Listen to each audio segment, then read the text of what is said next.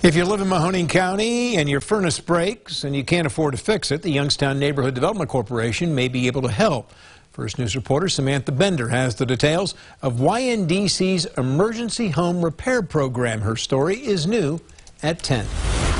Hector Melendez today showed me the new furnace in the basement of his Youngstown home. 2 months ago, he and his wife found themselves in a scary situation when their furnace broke. Me and my wife had bronchitis in those 2 months because of the cold. We were heating up with small heaters, but it was not enough. Melendez says he contacted his insurance company when the issue arose in September. They were asking me for a lot amount of money that I didn't have. I couldn't make it. What would have cost him $5,000 to $10,000 ended up being completely free, thanks to assistance from the Youngstown Neighborhood Development Corporation. These are things that really impact their quality of life. Housing Director Tiffany Sokol says the emergency repair program helps homeowners like Hector in Mahoning County. It also does roof replacements.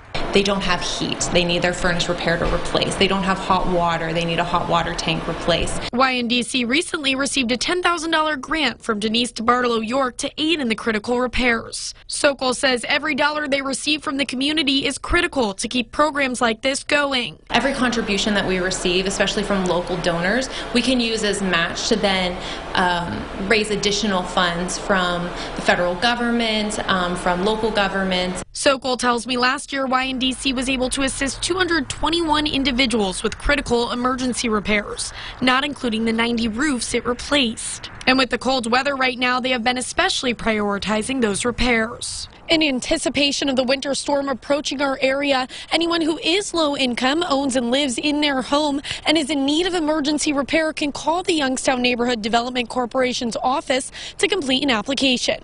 In Youngstown, Samantha Bender, WKBN 27, First News.